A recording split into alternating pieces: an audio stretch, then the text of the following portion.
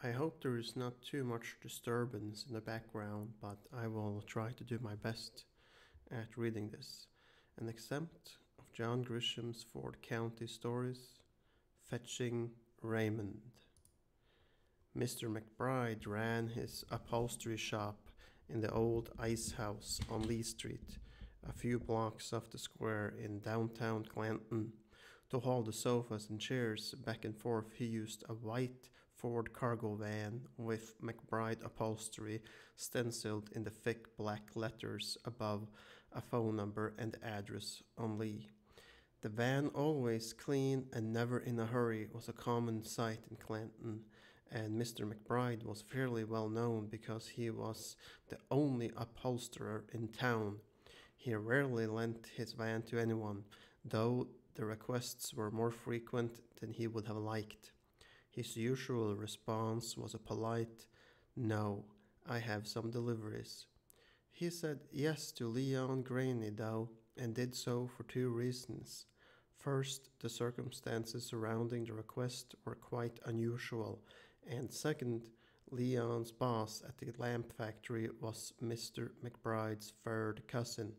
Small town relationships being what they are, Leon Graney arrived at the upholstery shop as scheduled at 4 o'clock on a hot Wednesday afternoon in late July. Most of Ford County was listening to the radio, and it was widely known that things were not going well for the Graney family. Mr. McBride walked with Leon to the van, handed over the key, and said, "You take care of it now." Leon took the key and said, "I'm much obliged. I filled up the tank. Should be plenty to get you there and back. How much do I owe?" Mr. McBride shook his head and spat on the gravel beside the van. "Nothing. It's on me. Just bring it back with a full tank." I'd feel better if I could pay something," Leon protested. "No." "Well, thank you then. I need it back by noon tomorrow. It'll be here. Mind if I leave my truck?" Leon nodded to an old Japanese pickup wedged between two cars across the lot. "That'll be fine." Leon opened the door and got inside the van. He started the engine, adjusted the seat and the mirrors.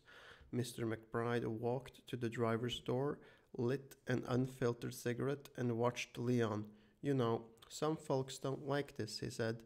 "Thank you, but most folks around here don't care," Leon replied. He was preoccupied and not in the mood for small talk.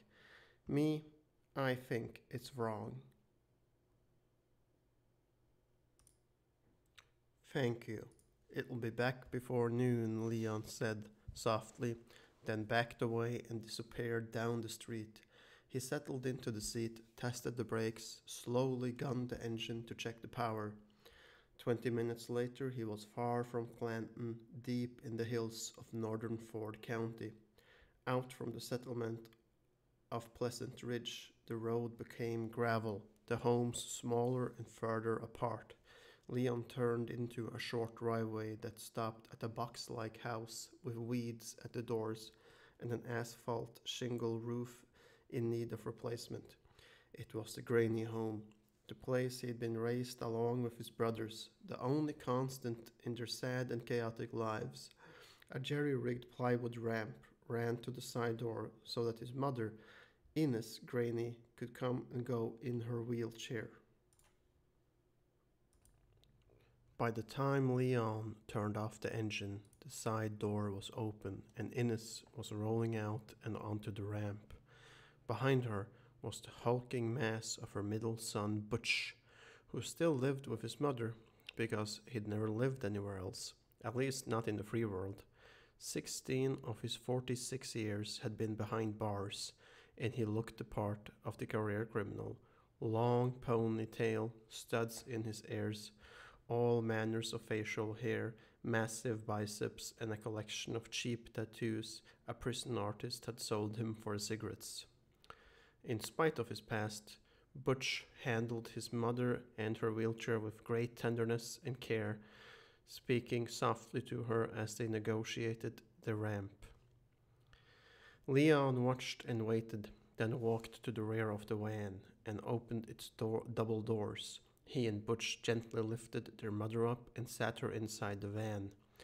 Butch pushed her forward to the console that separated the two bucket seats bolted into the floor.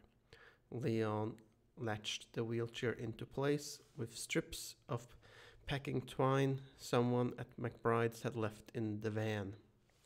And when Innes was secure, her boys got settled in their seats. The journey began. Within minutes, they were back on the asphalt and headed for a long night.